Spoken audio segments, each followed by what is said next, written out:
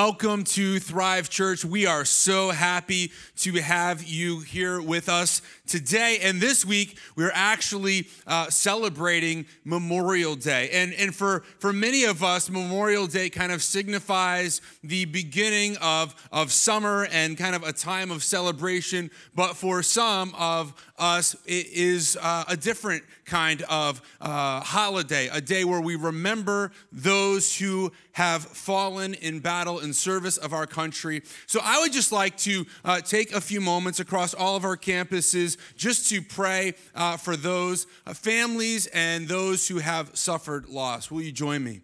Father, we come to you in Jesus' name, and we are so grateful for the men and the women who have served our country, and many of whom have paid the ultimate sacrifice of giving their lives in service for our freedom.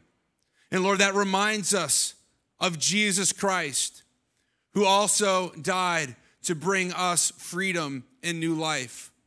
We ask you to comfort those who are still experiencing loss, who are sad, who are grieving. Comfort them by your Holy Spirit. Bring peace and freedom into their lives, Lord. And we thank you for the sacrifice that so many have paid so that we can worship freely, so that we can gather without fear. In Jesus' name, amen. Well, again, we welcome you to Thrive Church. My name is Judah Thomas, and I'm the lead pastor here. And we have 3 locations, Torrington, Terryville, New Britain, as well as online. And we are so grateful to have you. And I want to let you know, next week, we're starting a brand new series. Today is the final service in Tricking Jesus. Next week, we're starting a brand new series called Nerves of Steel. And it's all about the story of Daniel. We're going to be studying Daniel. It's going to be a great series. We'd invite you to come out for that.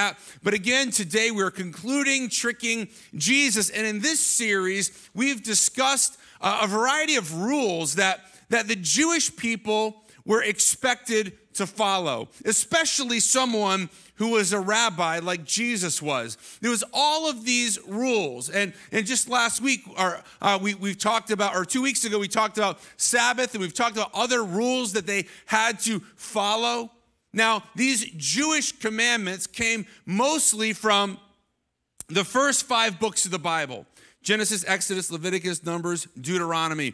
This is called the Pentateuch. It's the beginning of the Bible. And there's all of these lists of commands, or they would call them mitzvahs. And surely you've probably heard of the 10 Commandments, which are the most famous of all of these commands. But if you count through all of the different commands, there's around 613 different rules and regulations that the Jews were required to follow. There was 248 rules that these were things that they should do, and there was 365 negative things. These were things that the Jews should avoid. And some of them were things like honoring the Sabbath and what constituted work, and some of them were ceremonially cleansing things and different purification rituals and things like that.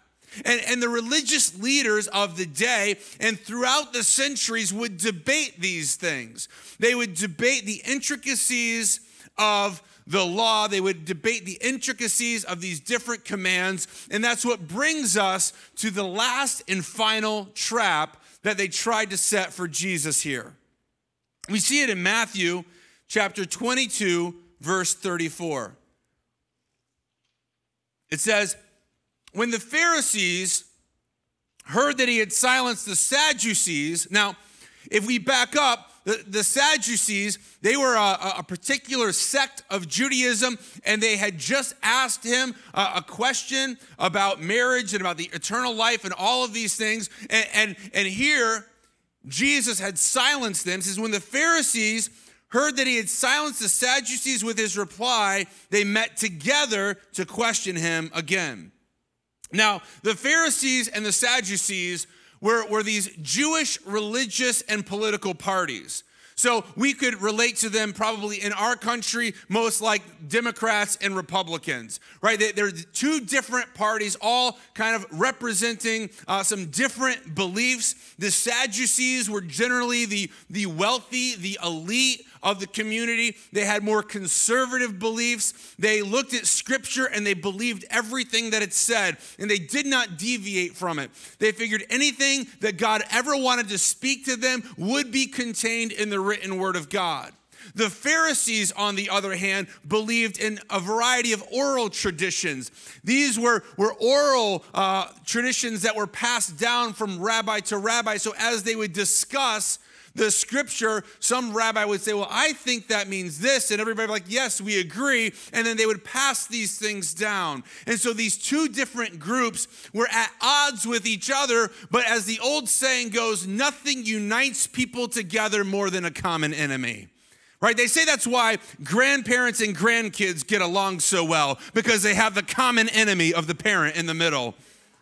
So nothing unites people in these two polar opposite sides. You have the liberals and the conservatives, so to speak, and they're always at odds, but now they're teaming up together because they're like, we've got to stop this guy. We have to do whatever we can to stop him. And surely, as they ask him a question, that surely they will find fault. They probably role-played with each other. Like, well, what if he says this? Well, here's how we'll respond. And what if he says that? Well, here's how we'll respond. And they figured out all of the traps of, oh, okay, you respond if he says this, and you respond if he says that. And they figured out that they would ultimately be able to trap him with this question. So, again, verse 34 says, but when the Pharisees heard that Jesus had silenced the Sadducees with his reply, they met together to question him again. And one of them, an expert in religious law, tried to trap him with this question. I don't know how he got the job, if he was the smartest of the bunch or he drew the short straw.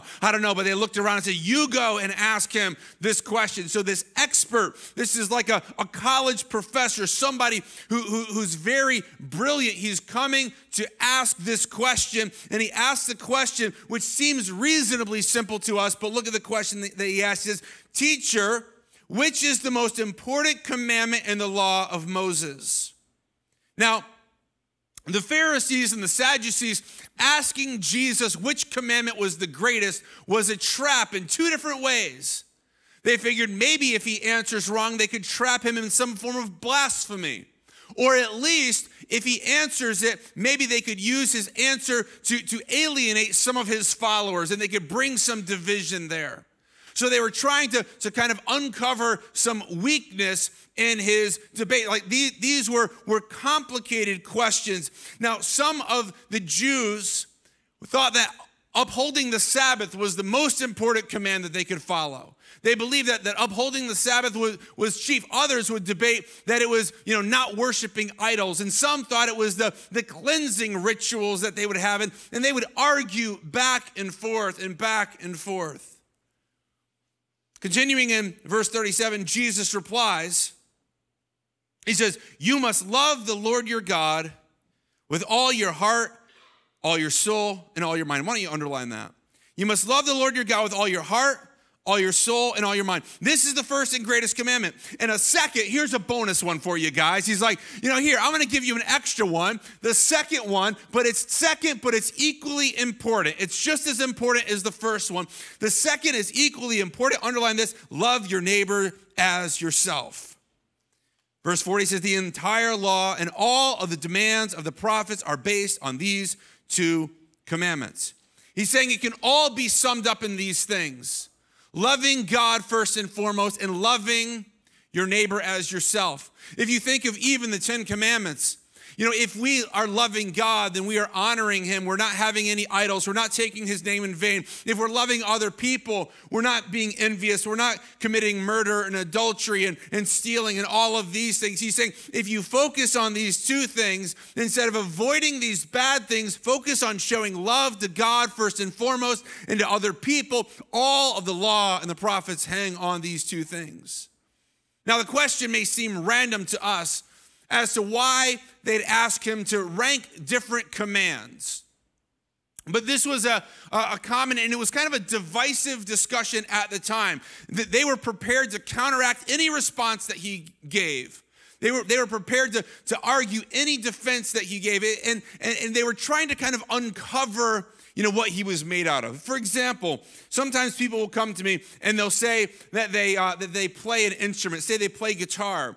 And usually the first question that I ask is what kind of music do you listen to, or what kind of music do you like to play?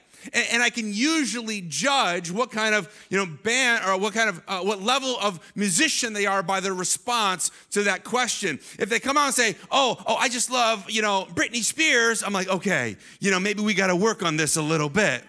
But if they come out and they say something, a little bit more, obscure, like, say Joe Satriani or even Eric Clapton, or they're like, oh, I'm really into, old school Metallica stuff, or you're like, wow, okay, you definitely know, the instrument and you understand what good musicianship is. And it's a simple question, but it's a way to uncover the depth of someone's knowledge in the craft. And in the same way, they're asking him, which is the greatest commandment? And they're prepared to counteract any argument that he has except this one. Because he says, love the Lord your God with all your heart, all your soul, and your mind, and love your neighbor as yourself. In your notes, Jesus says that love is the most important rule. That's what it comes down to. He's saying love. They had never thought of that before. They never thought about this before. And if you look at this story, which is also recorded in the Gospel of Luke, right after this conversation, the Pharisee, who's kind of caught off guard by this response, he naively asks this following question in chapter 10 of Luke, verse 29. The man wanting to justify his actions, right? What does that mean? That means that he probably wasn't the most loving person in the world. He'd probably been obeying the 613 laws his entire life, but he wasn't demonstrating love to God and love to other people. So he's wanting to justify his actions. So he asks Jesus, and who is my neighbor? Think of this. This is an expert in religious law, and the only response he can formulate of who is my neighbor. So Jesus decides to give him a parable, a story that Jesus made up to illustrate a spiritual truth. We know of it as the Good Samaritan.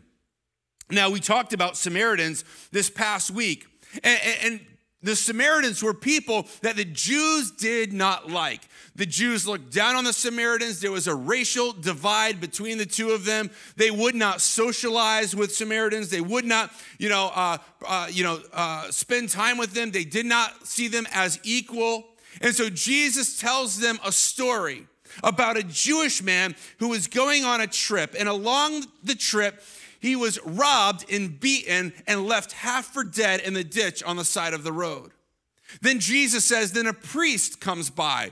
A priest was somebody who was leading worship in the temple on a regular basis. This is someone equivalent to, say, a pastor in one of our churches today. Says a priest comes by, and seeing the man lying in the ditch, he goes to the other side of the road and keeps on going by. Then he says, a Levite comes by. A Levite was a temple assistant. This is someone who we might think of as a ministry leader, or someone who is very involved with volunteering and nonprofit things. So a Levite comes by, also seeing the man in the ditch, and crosses to the other side of the road and continues on.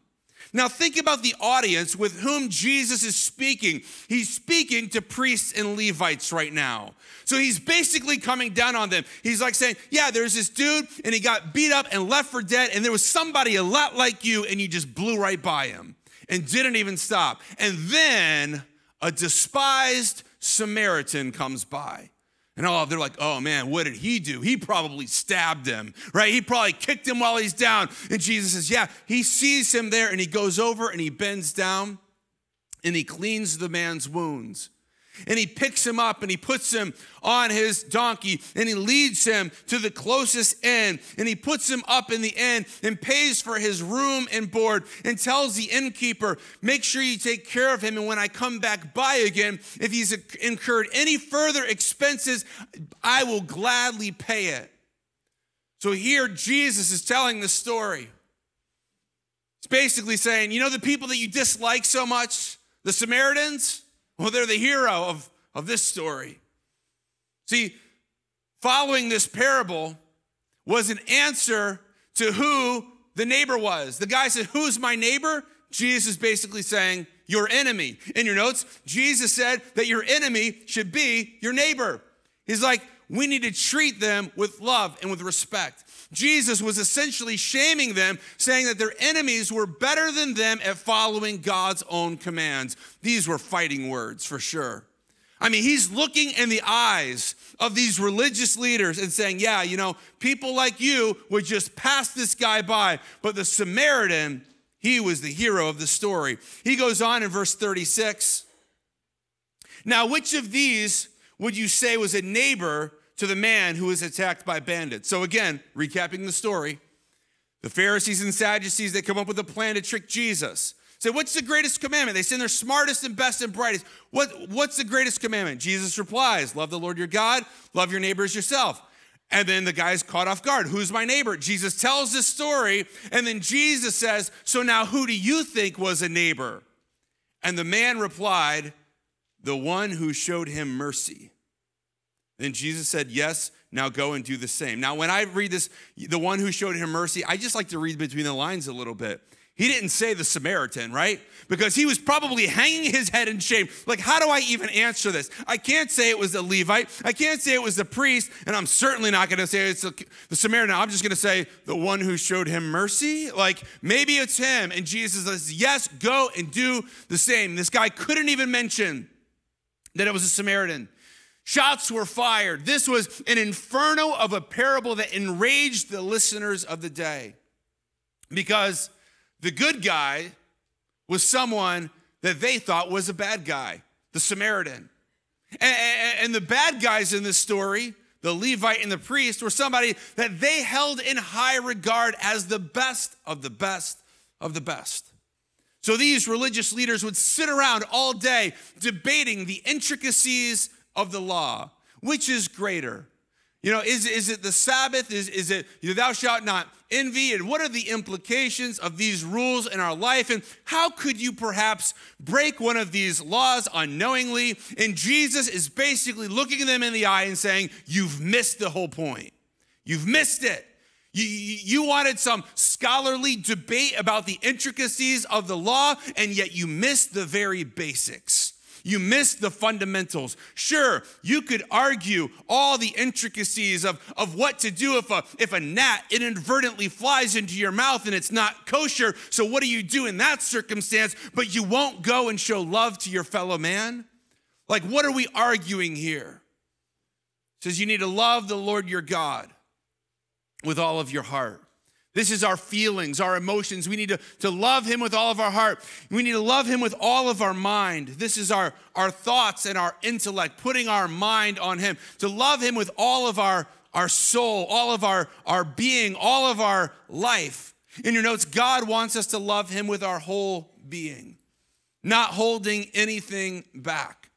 Not holding back, not saying, okay, I just love you partially. He's saying that we need to love God with all that we are. As it says in 1 Corinthians chapter 10, verse 31, it says, so whether you eat or drink or whatever you do, do it all for the glory of God. Let your life be lived in service for the King. Let your life be a reflection of the love that you have for our God. Love God with everything that you do. Are your actions showing love to God and others? Examine the actions that you've had in your life this past week. Does your behavior, did it show love towards God and towards other people? The thoughts that you thought, did your thoughts show love to God and to other people? The feelings that you experienced, did that show love to God and to other people? See, in your notes, following rules is easy, but having a relationship with God takes work. See, it's easy for us to follow rules. It's like, just tell me what you expect. Tell me what the minimum is. Show me the rules, and I will obey the rules. And many of us say, well, you know what? We don't live in the Jewish culture, so this doesn't relate to us. And yet, we formulate our own version of these rules in our own life. You know, are we loving the rules more than the relationship with God? Are we loving the law more than the Lord? Are we loving the guidelines more than our God? Are we loving the commands more than the creator of the universe?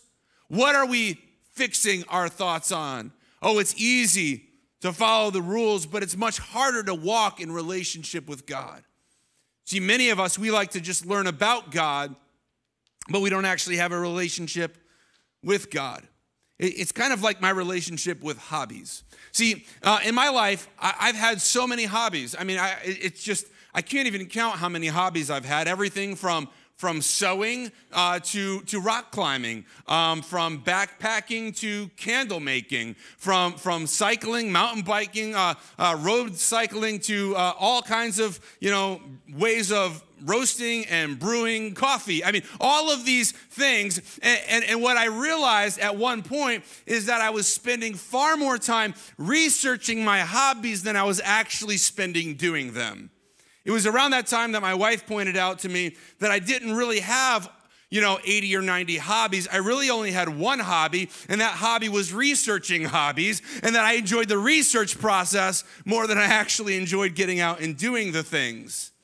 For many of us, that's how our relationship with God is. We know a lot about God, but we don't actually know him. In your notes, many people know about God, but do not know him. Do we simply know about him? Have we simply read scripture a little bit, but we have not taken the time to apply it into our life and build a strong relationship with God? Some of us would say, oh yes, God, I'm a big fan. I'm a big fan of God. I'm one of his followers. I follow him online. I follow him, and it's great. I see everything that he does. I don't really know him. We don't really talk that much, but I know who he is. See, God wants friends and not fans. And so that's what Jesus is getting at here. He says that the first commandment is that you should love God with all your heart, all your mind, and all your soul. And the second commandment, don't raise your hand, but have you ever hated somebody before? Just think about, have you ever hated somebody? You're like, yeah, I was hating on somebody today on the way here. Maybe you've hated somebody before. And here, Jesus is saying, love your neighbors as yourself. It says in 1 John chapter 4, verse 7, he says, dear friends, let us continue to love one another, for love comes from God. And anyone who loves is a child of God and knows God. Verse 8, but anyone who does not love does not know God, for God is love. Underline that.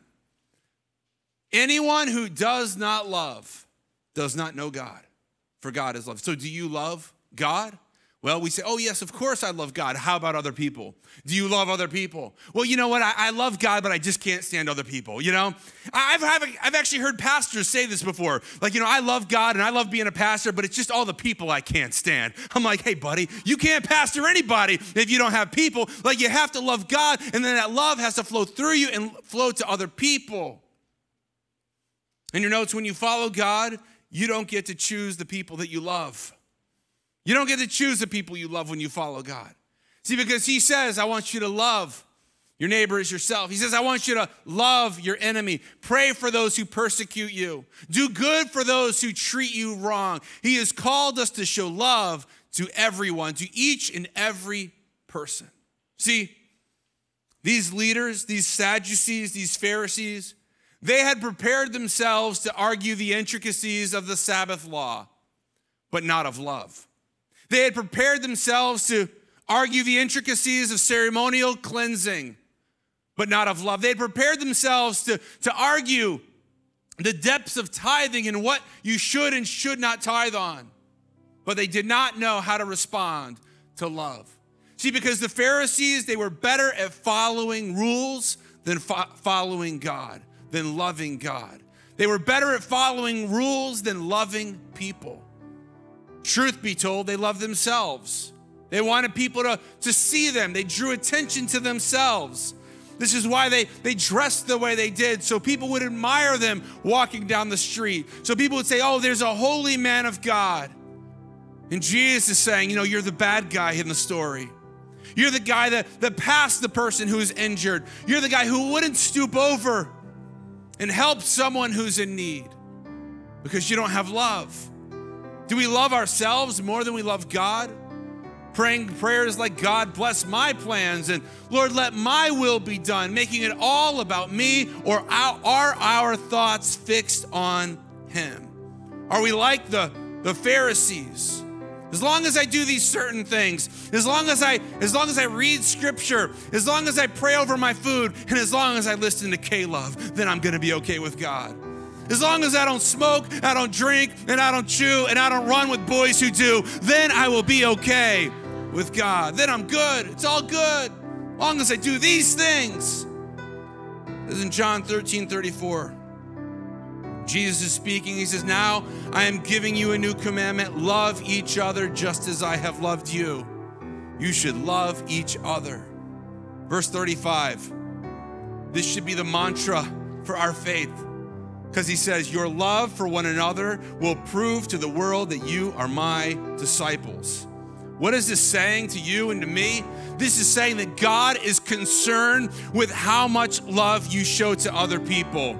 And he's even more concerned when you don't show love to other people. He's saying, do you love me? Do you love me? Then prove it. Not by adhering to a bunch of rules. Prove it by the love. It says that they'll know that we are Christians by our love, not by how much scripture we have memorized, not by how well we can follow the rules, not by how we dress or the music we listen to or the car that we drive or the way that we vote. He says they'll know that you're Christians by the love that you show. And in the world today, and in the church today, we see people time and time again proving that they do not love God because they cannot show love to other people. See, God is commanding us to love him first, but then to love others equally. God has called us to show love. This is the most important thing that we can do. You want to know what's important? You want to follow Jesus and you want to know what it all comes down to? It all comes down to this: loving God with all of your heart, your soul, your mind, your strength, and loving your neighbor as yourself. And if we do these things, then we have then fulfilled all of the law and the prophets. Let's pray. Father, we come to you now in Jesus' name. And we thank you for your goodness. And we thank you for your mercy. We thank you for giving us your word, which teaches us and instructs us. And Lord, we want to love you more. We want to love others more as you loved us. If you're here today and you don't know Jesus as your Lord, I believe that he's calling you right now through the Holy Spirit. He's inviting you into his family. If you believe that God raised Jesus from the dead, and you say with your mouth, Jesus, you are my Lord, then you will be saved. Won't you call on his name and say, Jesus, you are my Lord? And make that decision and commitment to follow him. God, we're sorry for the times that we've made it all about us.